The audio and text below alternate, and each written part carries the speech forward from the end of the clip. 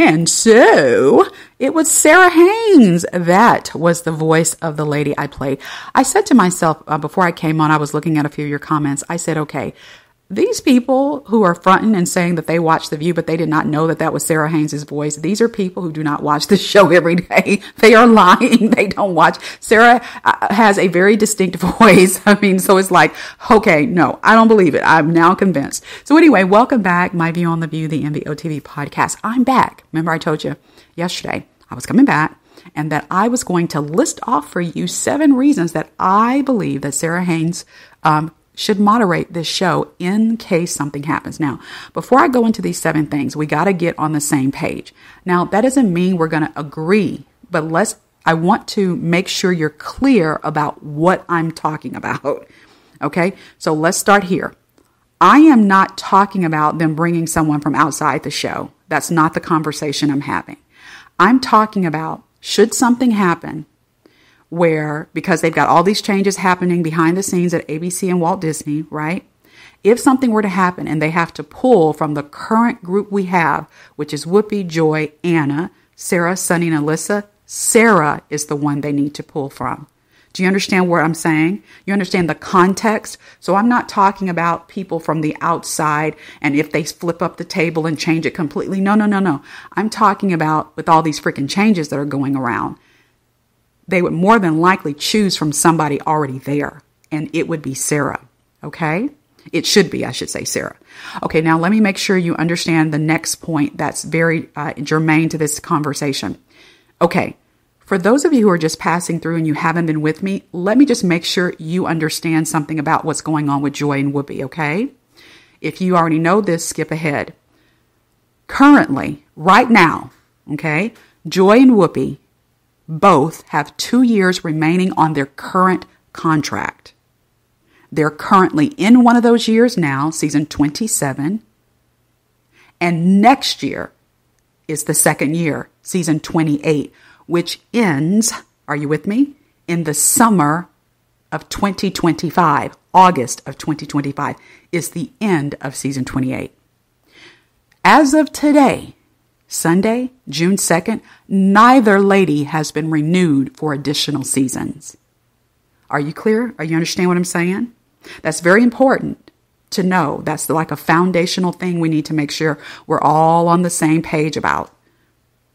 The contract negotiations and renewals took place earlier in the spring. Brian was renewed. People who were up for renewals is what I'm talking about. Whoopi and Joy were up for renewals. They did not get renewed. Now, that doesn't mean they won't at some point, but I can't see that unless ABC is changing the way they're doing their contracts.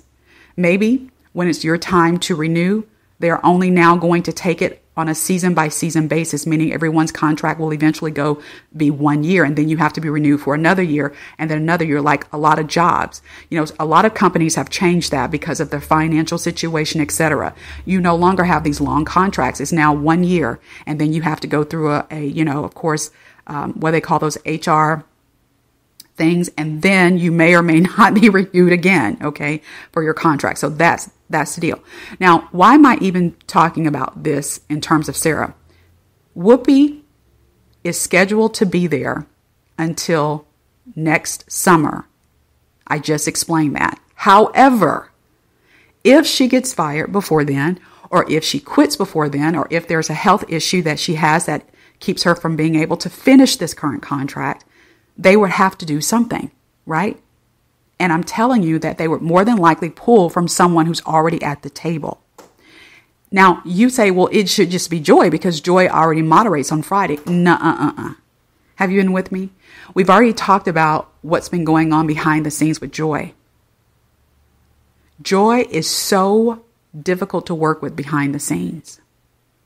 Where did I get that information? Did I just pull it out the air? No, I got it from the mouth of Brian Teta. And I played those clips before on prior podcast. Now, maybe it is her age. I'm not an ageist, but maybe it's because she's 81. And people do say older people get cranky. But I tend to think, whereas Whoopi expresses her displeasure with the PC culture now at ABC, where you will get really in big time trouble if you say something you shouldn't say, all that kind of thing. Whoopi expresses her displeasure with those things in a very passive aggressive manner by making these low-level comments and hitting out at the executives via her words. Joy, on the other hand, takes her passive-aggressive behavior. She expresses it to the people she actually works with, the lowly people behind the scenes. I mean, Brian Ted has actually said they have to gauge Joy's mood when she comes in every day. Guys, it's time for that person to leave. If we all have to walk on eggshells, if this person's in a bad mood, it's time for them to leave, not us, them. But she is on a contract and it doesn't expire until next year. Okay? So if something were to happen and they got to choose from some current person, it needs to be Sara. Now let's go into those 7 reasons. Well, the first one is because Sara has actually done moderating outside of The View, not just on The View, but outside The View. Right? She's moderated a couple of times on our show and she did a fantastic job. She got such positive feedback. Well, it was Twitter back then, on Twitter and Instagram. I mean, people were like, whoa, look at Sara. Okay. But she's also moderated outside the show. Take a listen to the last time she was telling us about moderating. I got the opportunity to moderate at an Unstoppable Women Leadership Symposium last night at the Intrepid, and I sat with Dana Kennedy, who's been here on the show. She wrote the Journal for Jordan. That's right. And then 2. Yeah, and she's been doing this kind of a thing now for the past 3 years. So maybe if you are like really new, you weren't with me. I did a podcast about 3 years ago when she signed up. I don't know what those things are called, but if you want to be a speaker, you can sign up. I think they're called like Speakers Bureau. I don't know, something in the industry where if you want to be booked for speaking gigs, kind of like what Anna does and things like that. And she first started off very, very small. She would do little events for GLAAD in support of her brother here and there. And then she expanded it. And then she expanded it. And then she expanded it, right? Now, at the same time, we're seeing her grow and change at the table where she's become so much stronger than she used to be, where she can actually say, stop and let me finish my point, right? Whereas we never saw that with her before. So this all culminated in a new Sara. So she has the chops to moderate, right? Not to mention she's led a couple of those game shows for ABC. Okay, so that's number 1. The second reason I'm saying that if something were to happen and they have to choose from the current panel, it should be Sara, is because Sara has gotten so much stronger. She has. She really has. We can see that. You know, I think, well, no, I don't think. I know this for a fact. Very often we look at someone like Whoopi, who when she's on her A game, can't nobody touch her as the moderator. I mean, can't nobody who ever sat in that seat touch Whoopi when she's on her A game. But because of a number of things, she's less and less on her A game. But when she is, baby, okay? Remember when, let's just recall to mind how Whoopi, handled business.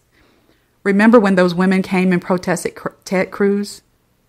Whoopi handled it. See, this is a live show. Things could happen on the spot. You got to be ready to go. Remember a few weeks ago when the guy was filming on his cell phone? Whoopi lovingly and graciously handled that. Remember when Michelle Tafoya, that lady who used to be a sports reporter, she was trying out for Meghan McCain's job, and my goodness, the audience...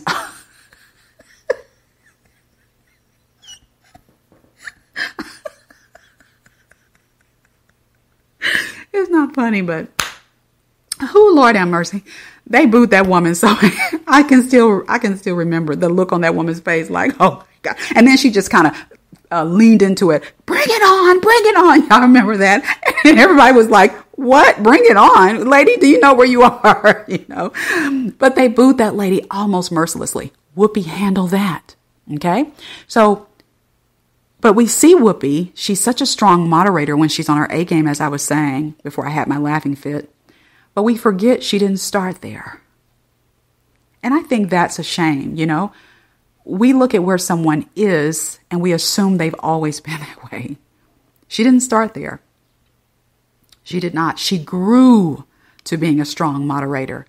And just like Sara started out very timid when it came to giving her opinion, she is growing stronger. I always say that this table is like the game of double dutch. Remember that? A couple of years ago, I started talking about that game of double dutch. You got to judge when to jump in the ropes, girl. But you can't just stand there because we're going to be like, okay, girl, come on, jump in. Okay. And so because there are a lot of people talking, you got to, those ropes are going. You got to judge when to jump in, when to stay out. But you can't stay out for too long. Okay, and so she's gotten so much stronger. She would make an excellent moderator if they had to choose from someone at the current table. The third reason I'm saying it's Sara, she's very non-problematic.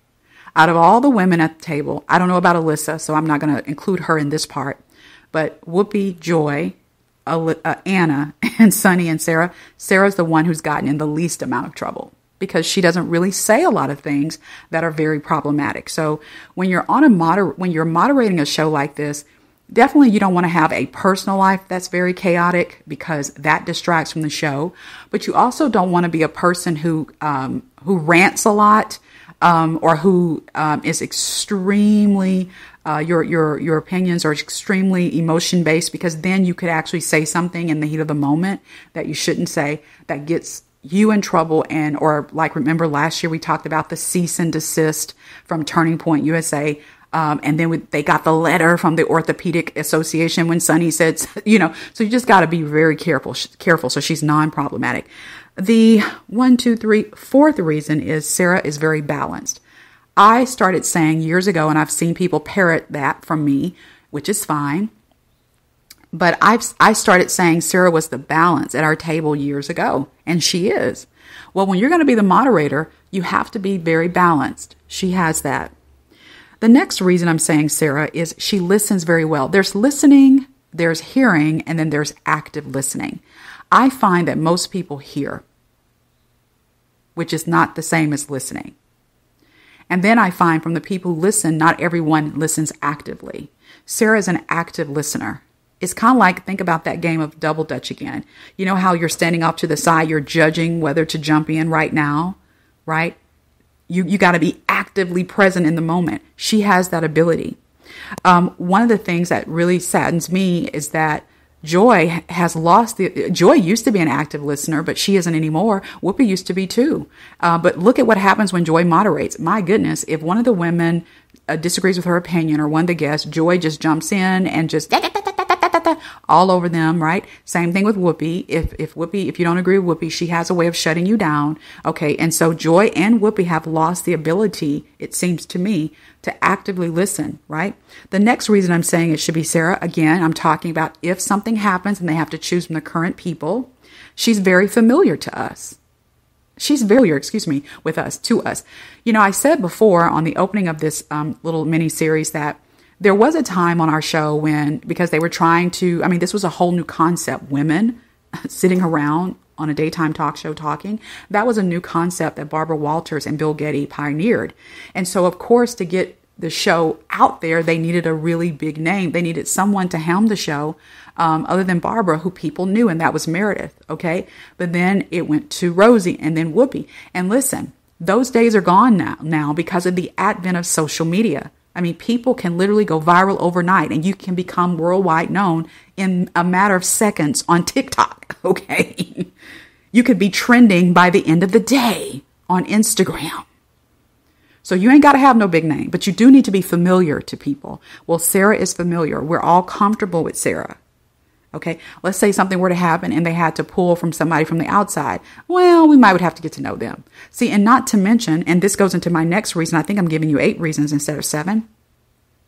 Sara is already familiar to them. So it's not just she's familiar to us and we would look on the screen and see a very familiar and comforting face. It's Sara Haines, but she knows the ropes there. She has chemistry with all the women. They love her in makeup and hair. The craft services love her. So she's comfortable to them. So they wouldn't have to adjust to a brand new person who may have, they only want Topo Chico water in their dressing room, not San Pellegrino, right? They don't want to have to deal with all that. Sara is comfortable on both sides, camera and behind the camera. And then finally, she's the most tolerant of different opinions. I just hit on that a moment ago.